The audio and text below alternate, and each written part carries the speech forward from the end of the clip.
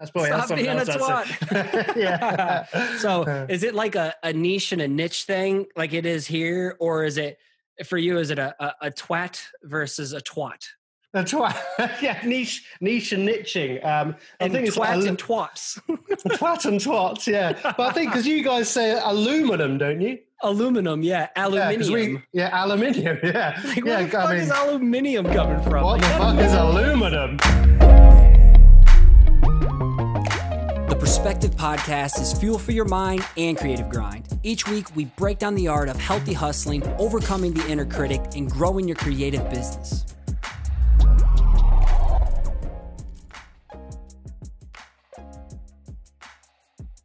PC family, today I'm joined by one of the new homies I've linked up with in 2020, James Martin, aka Made.By.James, at a period between the Made and the James. Welcome to the Perspective Podcast. I'm stoked to finally get you on the show. How you doing, man? Mr. Russell, I am delightful. Thank you very much. Really good. Yeah, life is good. Good.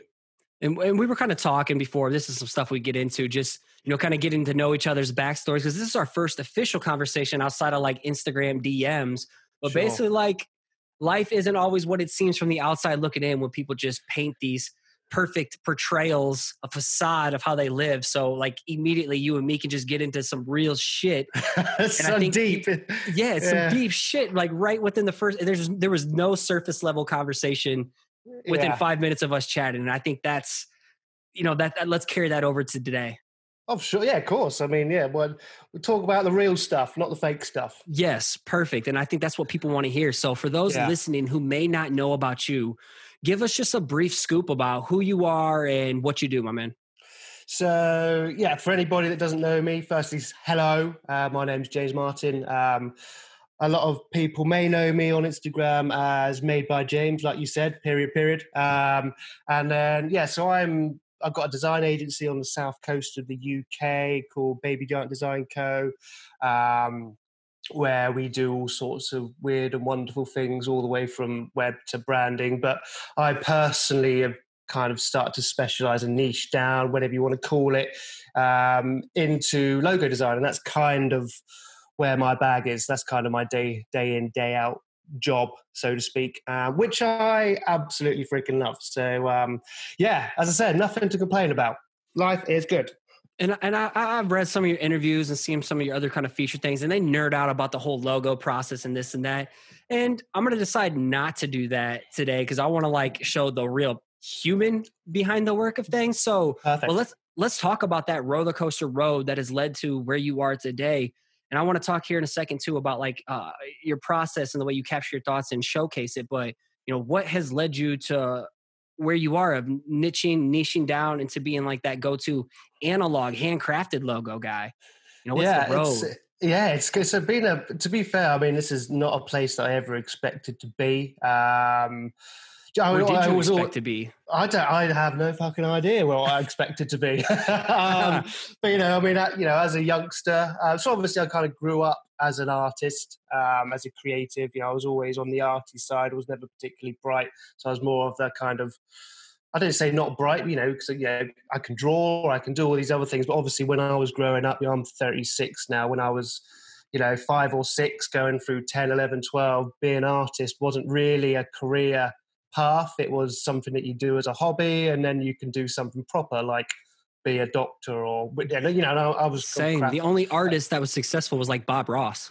Yeah. I mean, that's the thing. It just wasn't seen as a proper direction for a career. So something I kind of pushed through and obviously went to school. But as I said, like we're talking about the reals. I mean, my road was not smooth. I was expelled from school, so basically kicked out of school. Drug problem, left home at 17. So I kind of went through 2 years from the ages of like 17 to 19, where basically messed myself up a little bit. Probably went through my the troublesome teens for a bit too long and went too troublesome. Got, not the, the wrong crowd, not blaming it on them at all, but I was a part of a bad crowd, and we all did very silly, stupid things. But yeah, then I kind of woke up one day. It's that kind of cliche. Everybody says, "Oh, you wake up one day," but I literally woke up one day and thought, "What the fuck am I doing? What are you doing? What are you doing with your life?" And that next day, I walked to the local college where I was, and enrolled for like a what they call like an art foundation. So an art foundation is like a year's course where you do a bit of sculpture, bit of fine art, textiles, and graphic design. I mean, I didn't even have a clue what graphic design was at that time. To be fair, I didn't even really know what my name was at that time, but that's another story. But yeah, and then I went through that year, and kind of enjoyed being creative again. Found that as a good outlet for distracting myself from what I was doing to kind of doing something new, and have putting in a routine and doing work and all the rest of it. And then, at the end of that course, your kind of tutor comes up to you and has a chin wag and says, so what have you enjoyed? What do you like? I said, I always wanted to be a fine artist. Do you know what I mean? So, and he kind of said, look, you're basically probably not good enough to be a fine artist because your style is very not fine arty, and obviously you're like, dude, you can't tell me what to do. But, I actually ended up listening to him, and he said, look, go into graphic design. As I said, look, it's something that I actually at the time never really thought about as a possible career choice. And after that, I stayed on at that college and did like a HND, which is like a national diploma. So, and then, so I did 2-year graphic design degree there, got that. Then I went to uni, and did communication design, which is basically graphic design, but they call it all sorts of weird and wonderful things. And then while I was there, I decided to get an agency job, so like a little junior design job.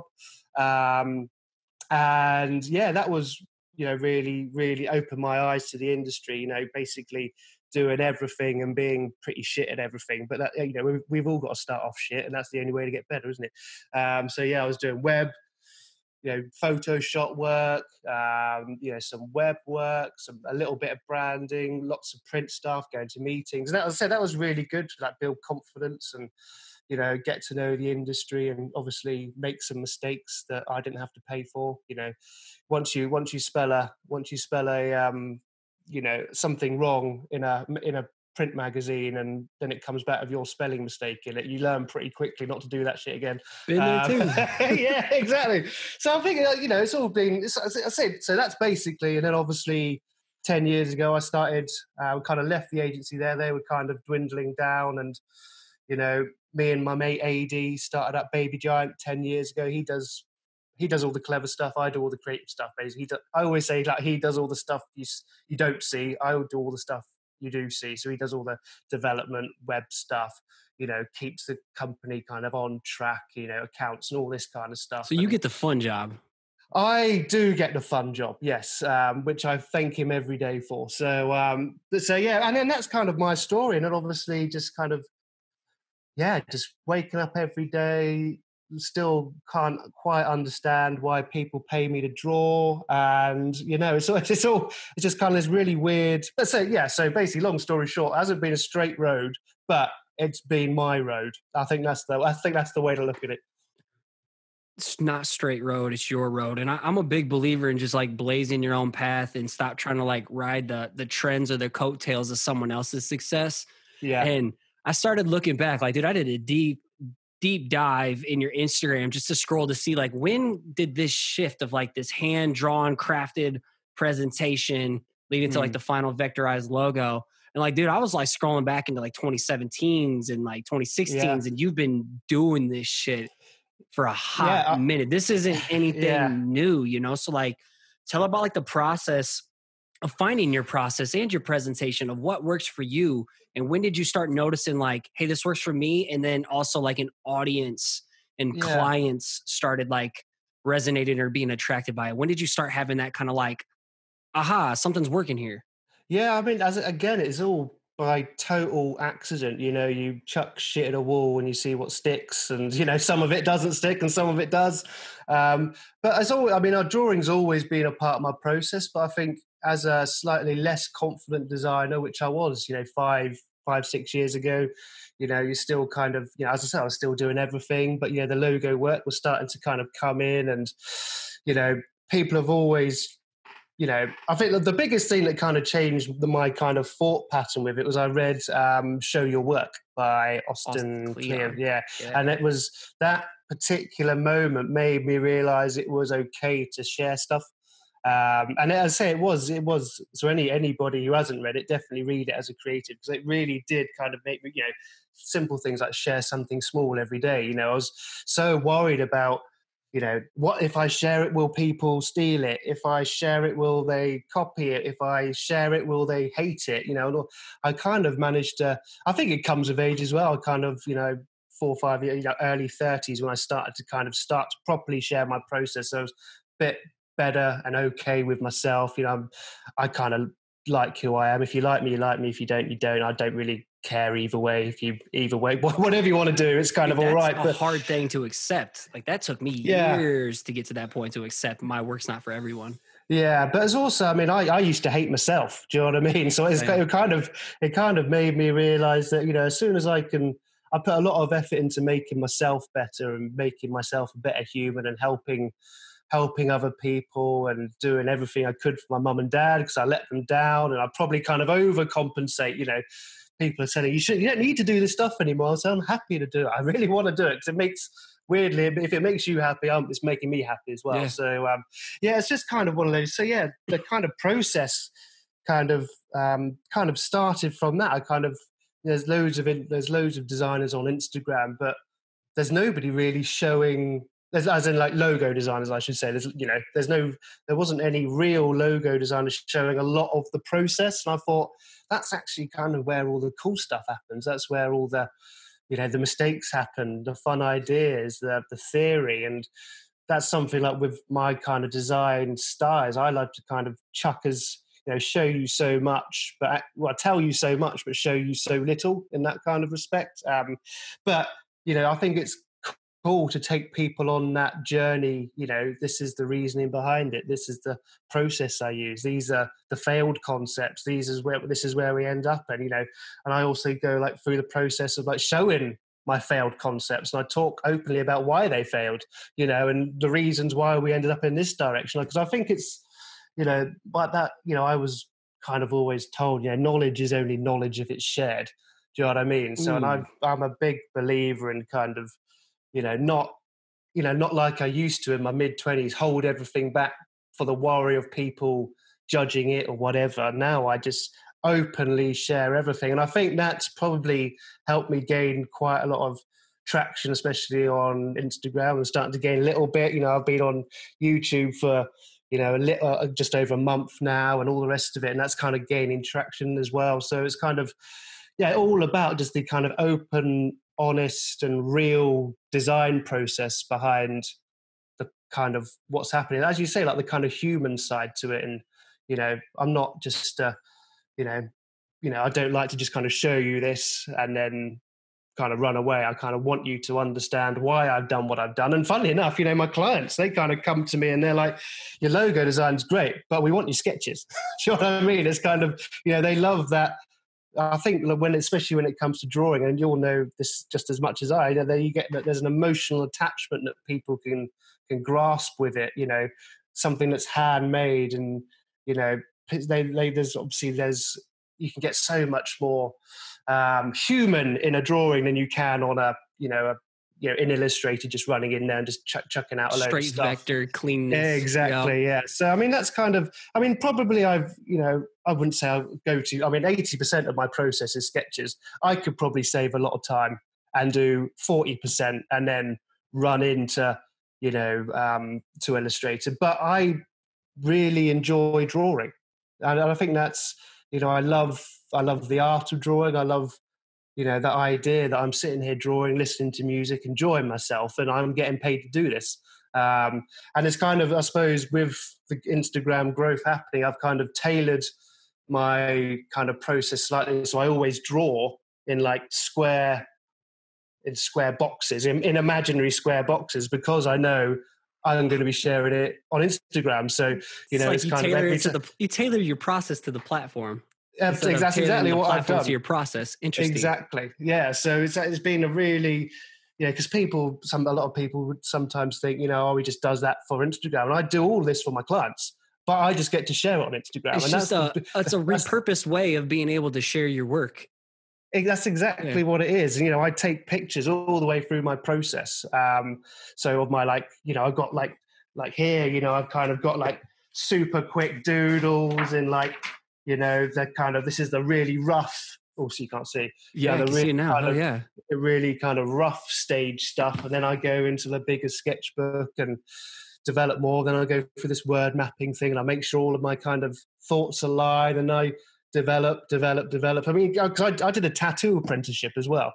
So that's a total segue there. I know that's a bit of a crazy one, but I think I love that you there's not a distinct, you're either an artist or you're a designer. Like I think there's a massive overlap between the two. I come from like tattoo cultures where my art was inspired from that ink feel. I think that's what attracted me to you, but I just don't go heavy into the design side like I used to be logos. But like talk about that. You don't have to be just one or the other. You were born artists. Like I took fine art classes too. And I thought like I had to do design in order to not be a starting artist. So it's like, I kind of had that same, path. What if someone is stuck feeling like they have to be an artist or they have to be a designer? What would you speak toward that?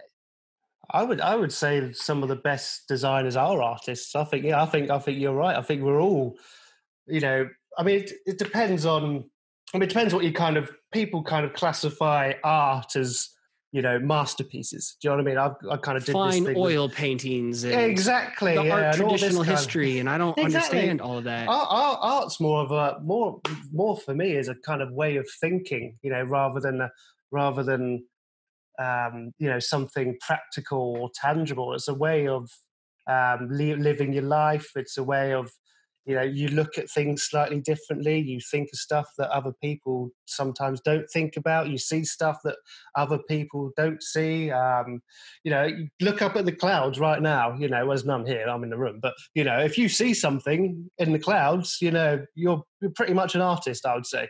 And I think art's so open as well. Art is for everybody. You don't have to be, you don't have to be like, people have got this perception, like, especially when it comes to drawing, that drawing has to be good.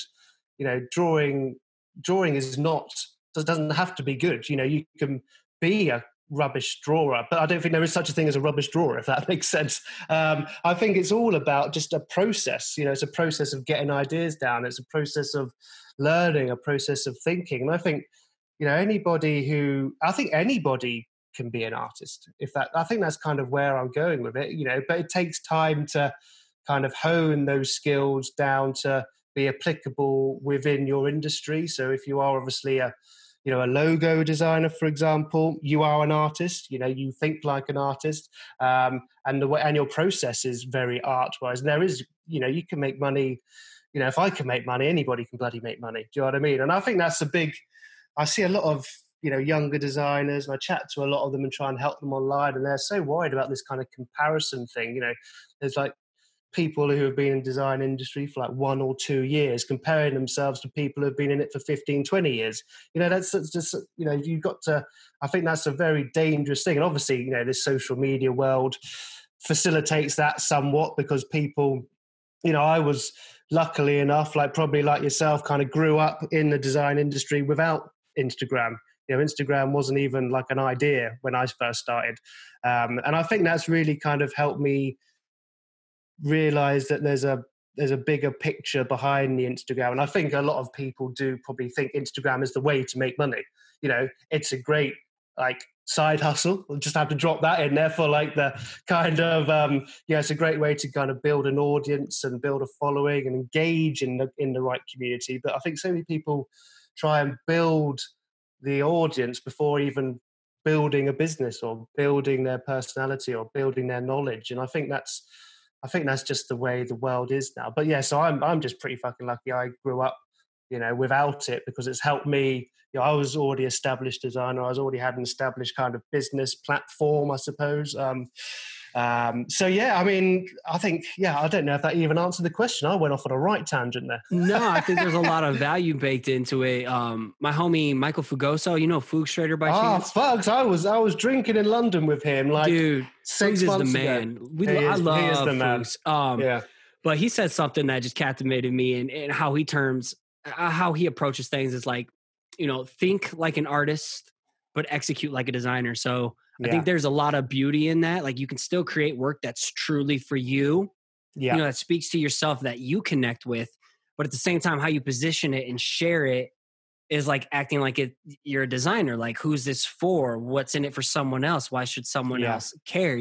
So it's the beauty of, your art's still for you, but you can position it to attract that audience, as long as at the end of the day, it's truly still you. Instead 100%. of some fake shit just to try and like catch a feature. Or I start seeing the Made.By.James look and feel to people's work now too. Yeah. I mean, I do see that as well. But I think I kind of find it kind of a bit of both.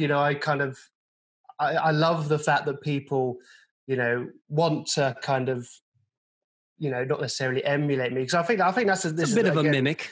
Yeah, it's a kind of a bit of a mimic. But at the end of the day, I kind of, am I inspiring them to actually get up and draw and do some work? That's freaking great. But as you say, I think like finding your own style and voice is your superpower, because once you figure that out, your life becomes super. The clarity happens.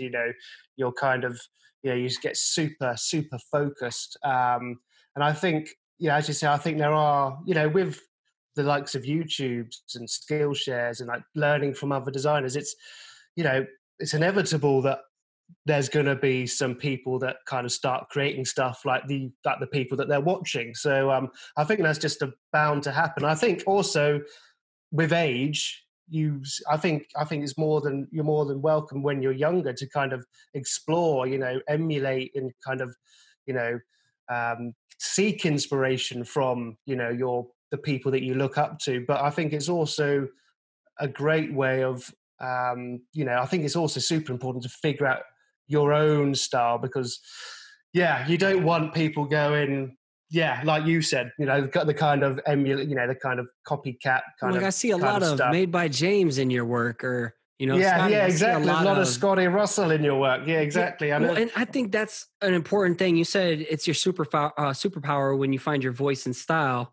If you see me looking down or something, I'm taking notes. I saw you. Yeah. Okay. I don't want you to think I'm like texting, checking my Instagram. Let me scroll real quick. Yeah, this guy's fucking boring. Yeah, this shit sucks. Yeah, definitely not the case. So I don't want people watching video ever thinking that. But would you say?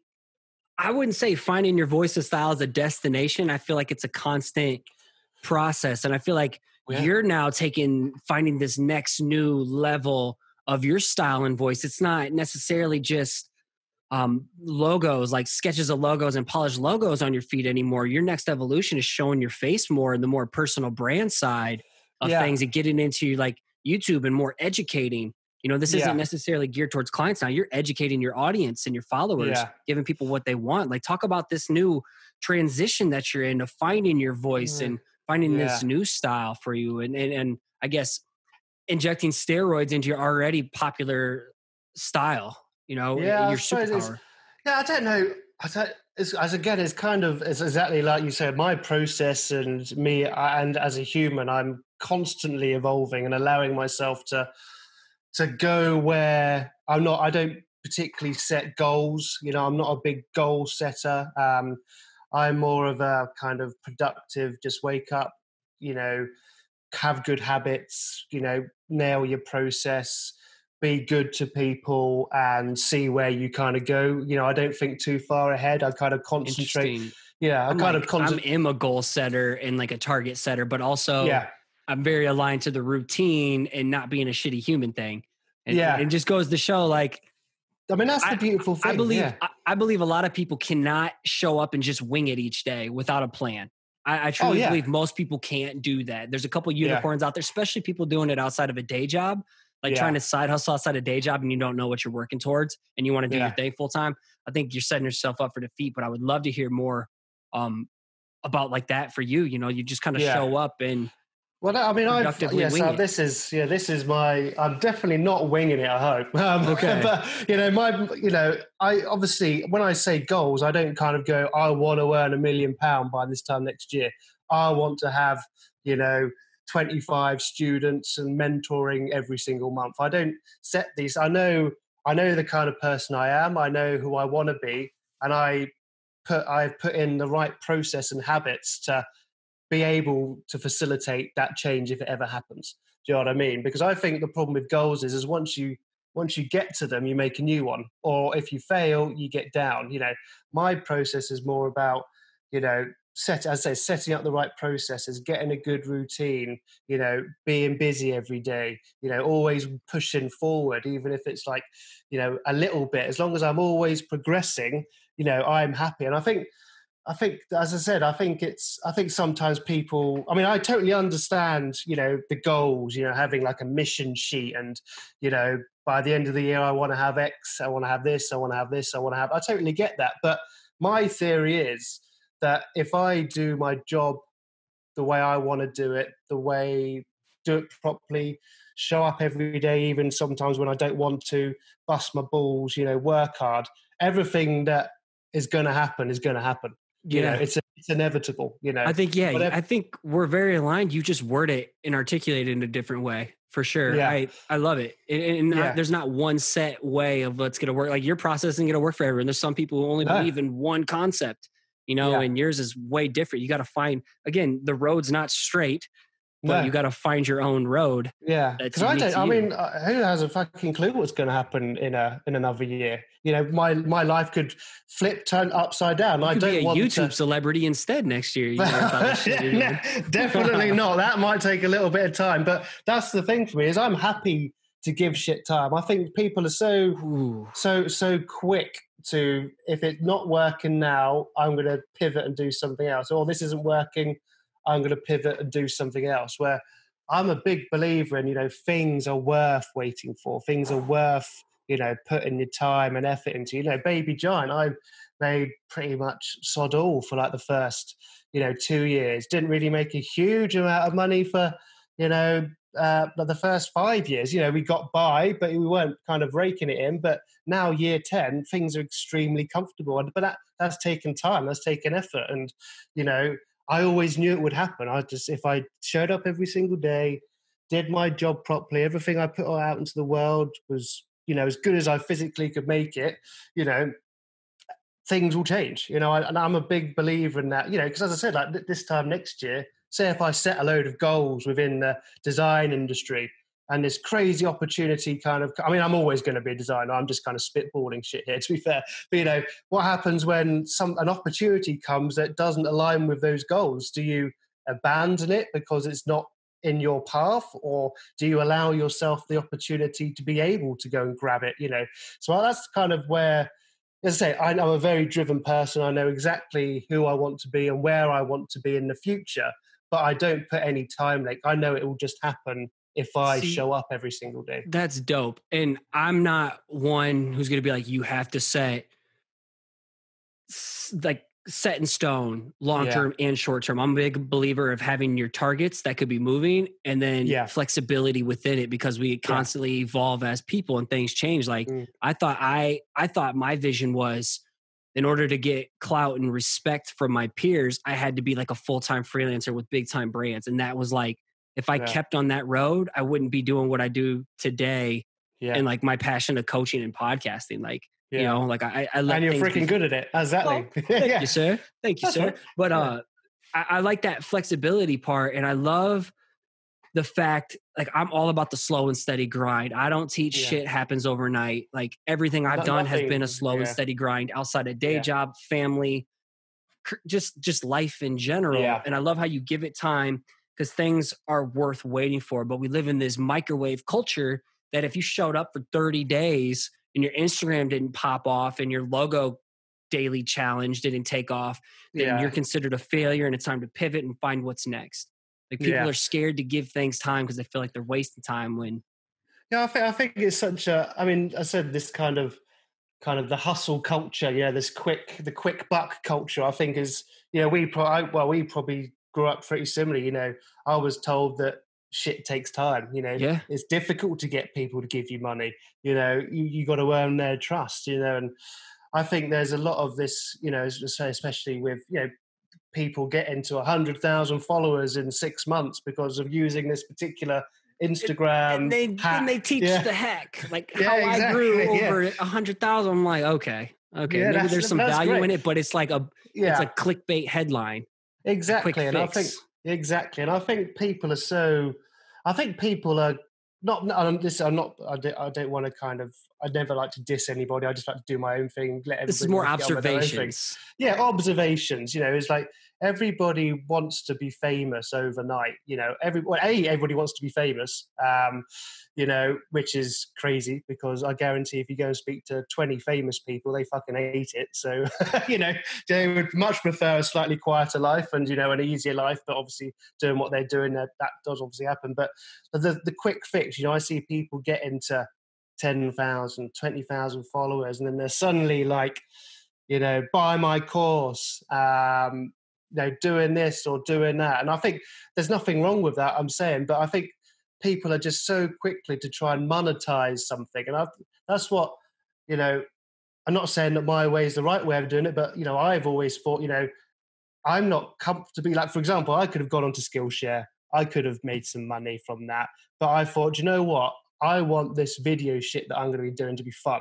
I don't want to put pressure on myself to have to create an hour-long tutorial, have it properly scripted, and I basically want people at the moment to be able to engage with my content, whether they've got money or not. I don't like this,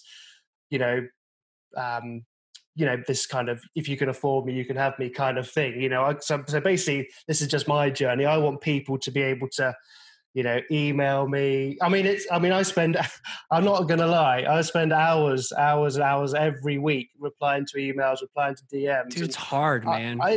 You do it as well, I imagine. And I'm behind right now. Admittedly, I'm behind with the whole baby thing coming up. Like, dude, I'm buried and I feel bad and I will get back to everyone when I can. Yeah, exactly. But that's the thing. But like, you're a good human. You make time for other people. And I think that's something that I kind of want to be I want to be the person that I never had growing up within the design industry. I want people to be able to ask me a quick question. What do you think of my logo? Is there anything you change? And I can give them a quick DM and just give them a little bit of guidance, all free, no charge. And, I want to kind of make the designers of the future feel that when they're in a place of, when there's people looking up to them, they're like, well, this dude helped me, I'm going to help them. Because I think it kind of, as I said, facilitates a much nicer community. And our community is freaking great, but, there is a kind of vicious side to it as well, where, creatives start to hate on other creators. I'm like, well, dude, like, what is going on? Toxic. I mean, it's difficult to kind of watch sometimes. You're just sitting there. I have people, I'm big enough and ugly enough and don't give enough of a fuck to worry about some stuff. People will jump on my feed, go, it's shit, and then run away. They don't even follow me. I don't even know them. Yeah, exactly. And you just think, I don't understand, like, the kind of, what is this achieving? Overall, like 99% of people that follow me on Instagram and I interact with are awesome, but I can definitely see this kind of, there's this kind of slightly underground undertone of negativity that is starting to happen, and I kind of want to be a source of positivity within the community to kind of counteract it a bit. And, I say, give people, some people don't have any money, some people are young, some people are in different countries and they can't fucking eat, so my theory is if I can invest in myself, at the end of the day, I'm still creating content. That's what I like to do. I don't charge for it. So it allows me that if you don't like it, well, sod it, mate. You know, you haven't paid for it. So, you know, we'll just enjoy it. It's free. And that's kind of where my journey is at the moment, is just trying to give as much as I can for not a lot. I mean, obviously in the future, if I create, you know, some crazy ass videos or some proper cool, I might do some mentoring, you know, which will obviously need to be paid. But at this kind of stage where I'm kind of learning myself, you know, I'm quite happy just to do some free mentoring, which I'm doing at the moment, do free YouTube videos, do show all my process on thingy, because, you know, money for me doesn't make you rich. You know, what makes me rich is people saying, you've inspired me. I was feeling down the other day and you've inspired me to start drawing again. You know, I got my first job because of what you said on your Instagram and your process, and that kind of stuff. You know, if that could pay for my food, you know, I would fucking love that. That's way more fulfilling. Oh, Hence, I mean, why I love it. Didn't chase the freelance, because the coaching and the podcast just it's so cool. Fills that fulfillment bucket. Yeah, way fuller. A full fulfillment bucket. A full fulfillment bucket. I cannot say that, but you did very well. Yeah. No, that's dope. I think that's why what attracted me to someone like you and like the Tom Rosses in the world. It's not snaky. Like, I have to sell to put food on my table, but I sell what I believe in and that I have experience in doing. And I still have free stuff like the podcast and my content on Instagram, whatever. Like, I have to sell to survive. But at the same time, like, I truly believe in serving people and being that positive source, you know, equipping other creatives with, I guess, a sharpened mental mindset so they can show up and get their own breakthrough, you know, and not fail and, I guess, play victim to the comparison trap like I did for so long. You know, exactly like you're doing. Like, let me help you get out of your own way so you can find your own path. Is what I'm trying to say. I think the word you said there was experience. You know, I think that's the big thing. I mean, you've been there, done it, got all the fucking t-shirts, you know, and now you're at a time where, what you're doing and what you're selling is something that you believe in and you own it. And I think that's the other thing, is that people are trying to be the new Scotty Russells without the experience. You know, they just want that quick buck. You know, there's people downloading shit from, you know, other designers and putting their name on it and selling it. You know, people stealing other people's illustrations and putting it on t-shirts. You see it all over the place. You know, this is the problem within the industry. And I think there are too many people, as I say, like looking for that quick buck, happy to rip the shit out of people. Whereas you know, you are following your passion and obviously allowing others to find their passion and make money out of their passion. You know, that's probably the most rewarding thing on the planet. So yeah, kudos to you. Appreciate it, man. But before we dive into rapid fire section, I guess I kind of want to know, what's one piece of advice you'd give yourself when you were just starting off as a logo designer? I know other people are out there wanting to pursue this path and they just get tripped up of, how do I even start? Yeah. That's a good question. What advice would I... Yeah, I fucked up a lot. I suppose, what would it be? I mean, I'd allow myself to be wrong more. I think that was the biggest thing. I kept on trying to be perfect, and even when I was shit, I tried to be perfect, if that makes sense. And I think you've got to allow yourself to be shit and know that you're going to get better, because I think that's what a lot of people do, is they think, I'm shit, stop. Do you know what I mean? But you got to just kind of push through the shit, because, you know, on the other side of that, you know, every single day, you know, people talk about my drawing and stuff, and I draw and have drawn every single day for almost 15 years. My drawing is going to be slightly better than somebody who draws once or twice a year. It took time, and you posted a lot of turds to get to the gold. Exactly, and created a lot of turds. You know, I look back at some of the logos I did circa 10 years ago, and I think, holy fuck. I need to phone them up and give them a new one now, because that is crap. But you know, but that shows progress. Like, that's the reason you post turds, so you can spot out those polished turds like 10 years from now and be like, damn, look at the growth. Exactly, and I think that's the thing. Is I would just especially like, if I could give myself some advice, would be to take your time and allow yourself to be shit, because you will be. Because I think that's what people are, as I said, you're not great overnight. You're not good overnight. You're not average overnight. You know, you're pretty shit for a long time. But then suddenly it clicks. You know, your process starts to click. Your execution starts to click.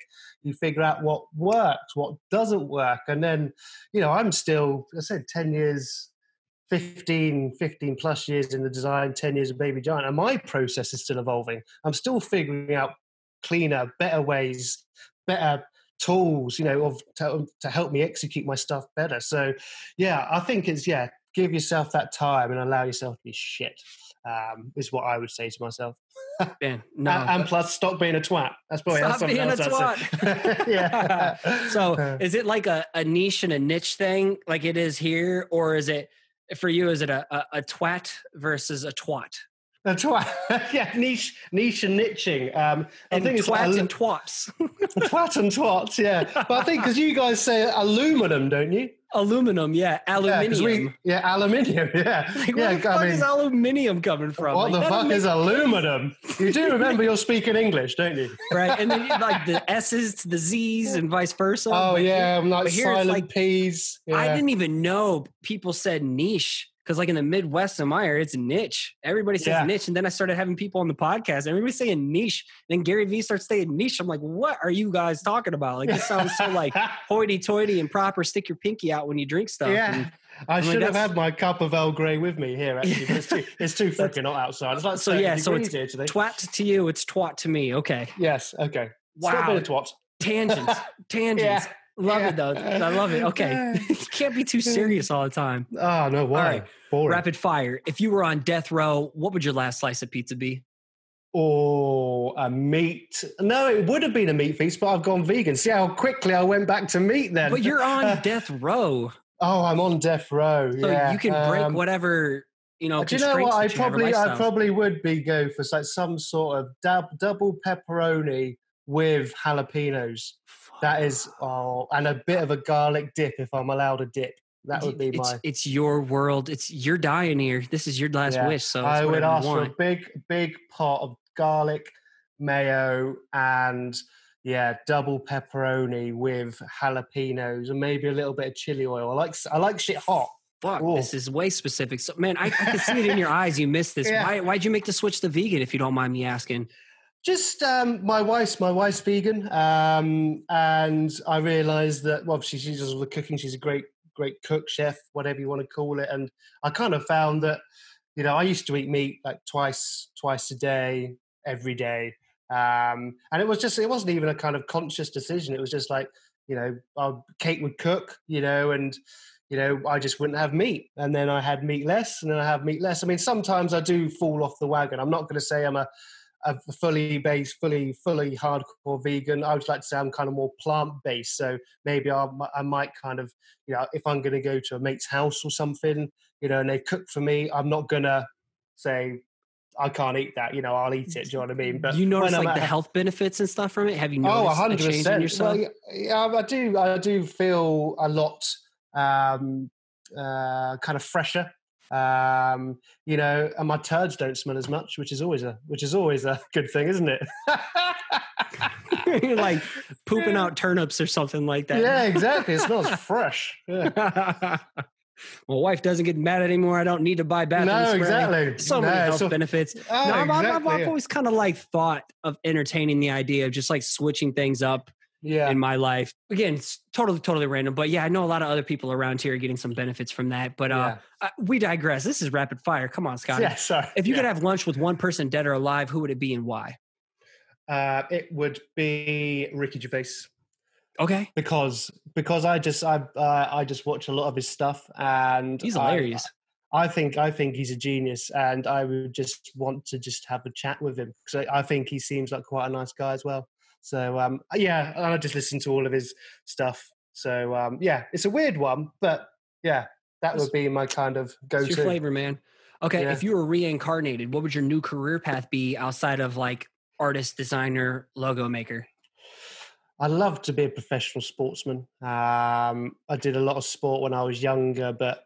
Which one would you play? I played, had England cricket trials. I was county rugby, county cricket.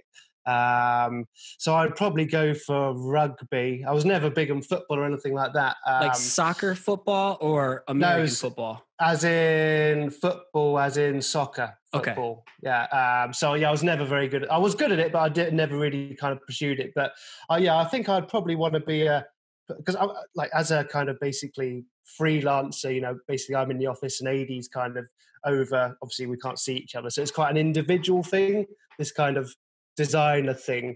And I loved that kind of team sports, you know, we're in it together. And I think that is the one thing. I mean, I still play cricket for like the local village and stuff like that, which is cool. But obviously that's cancelled this summer.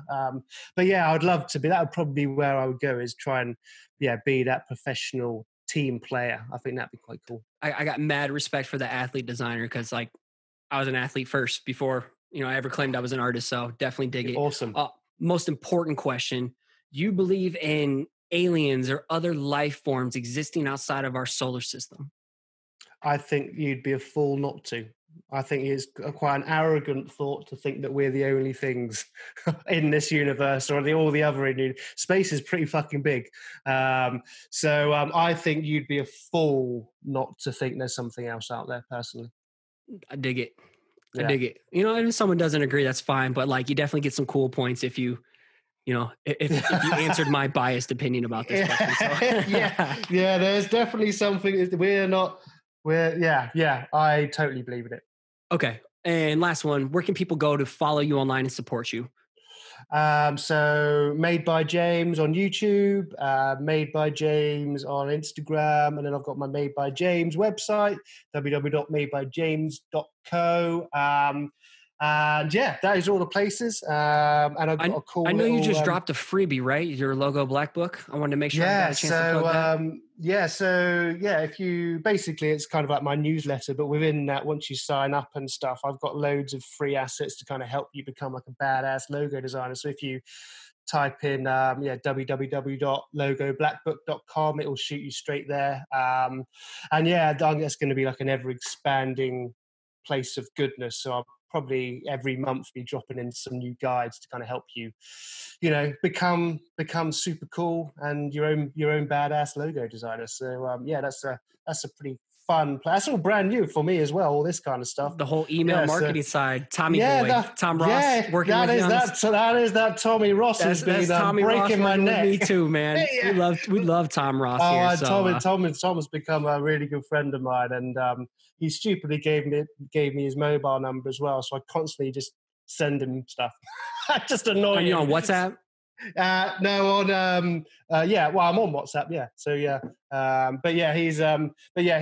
he's helped me a ton, and he is such an open, humble, and honest dude. And if anybody doesn't go and follow Tom Ross, you're crazy. Crazy. He's the reason why I'm a side hustle coach. So he's so gross for me to even say. Yeah, I mean, he is just he's a great human. But thanks, Tom. Thanks, Tom. We love you here, Tom. Thanks, Tom. We love you, Tom. All right, James. Well, it's been a pleasure. I feel like I've already known you for years now. So, it's been an absolute pleasure. We will definitely get a round 2 going. I'll get you on Instagram Live, whatever I can do to bring you some value to. Don't hesitate to ask me. And let's just stay in touch, all right? 100%, and make sure that wife has a beautiful baby tomorrow, possibly. I mean, it's got my DNA in it, so it's gonna be pretty. By the time this comes out, baby will have arrived safe and sound. Healthy mom, healthy baby. My wife's a badass.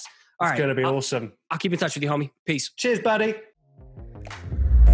Thanks again for listening. It'd be awesome if you took the time to subscribe to the channel, hit the like button, and let the comment below so we can connect. Again, if you want to catch a shout out as a future listener of the week, make sure you subscribe to the show on iTunes and give it a rating and review.